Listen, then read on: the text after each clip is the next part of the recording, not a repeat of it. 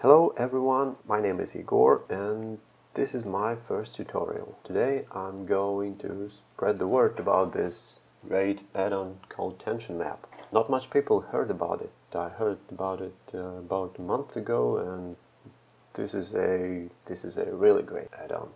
You should try it, trust me.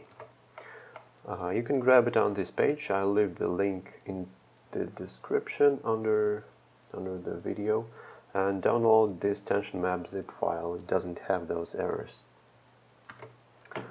Okay, after installing it, you'll get the tension script checkbox in the mesh panel. Enable it and scrub through the timeline for Blender to generate vertex colors called TM Tension and two vertex groups, TM Stretch and TM Squeeze. Okay, how does it work? I made some noodle cylinder for you to demonstrate. Let's render it, and whoops, you'll get this self-updating mask for squeezed areas and for stretched areas.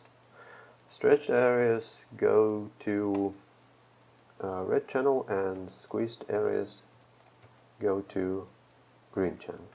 You can use this mask for mixing different kind of effects, like mixing normal maps to get these faults in certain areas. I sculpted it before and baked normal map, so I'm mixing the blank blue with my normal map through this mask. As you can see, the cylinder doesn't have those faults when it's fully stretched, fully straight, and they appear as it bends. So we have those areas folded. You can mix shaders, whatever you can imagine, actually. So I made some videos to demonstrate it.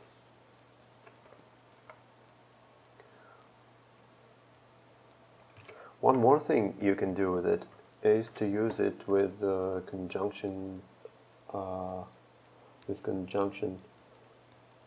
of modifiers. For example, when you bend, for example, an elbow on a character while animating, you'll get those volume losing on the elbow. So you can compensate it with the help of TM Stretch Vertex Group and Displacement Modifier. You just plug it in here and find the mid-level to compensate it. This is a very useful tool, actually.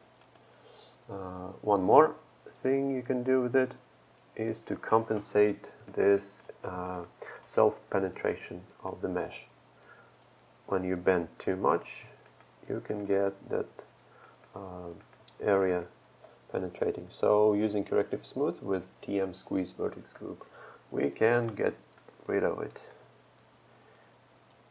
Just find the factor, and here we go.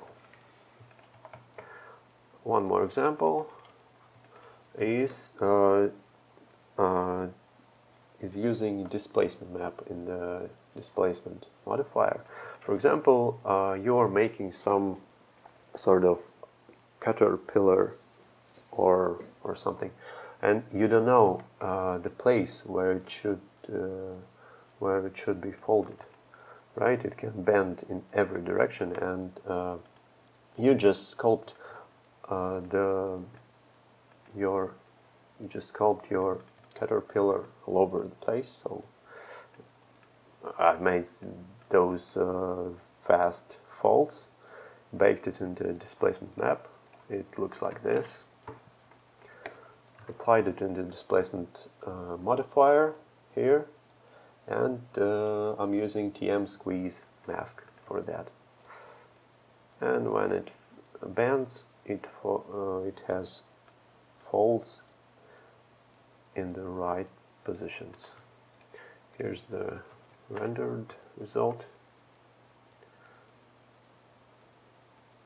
Some kind of rubbery stuff, or you name it.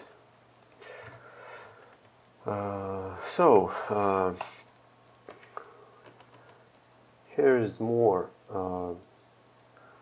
live examples of that. For example, you can use it as a mask for mixing diffuse shader with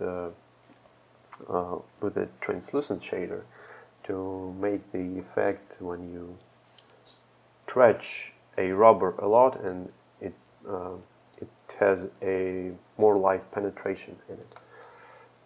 Or, like in this example, you can sculpt the wrinkles on the forehead and get a very nice looking animation results. So, I think this is it. Thanks for watching and see you next time. Bye.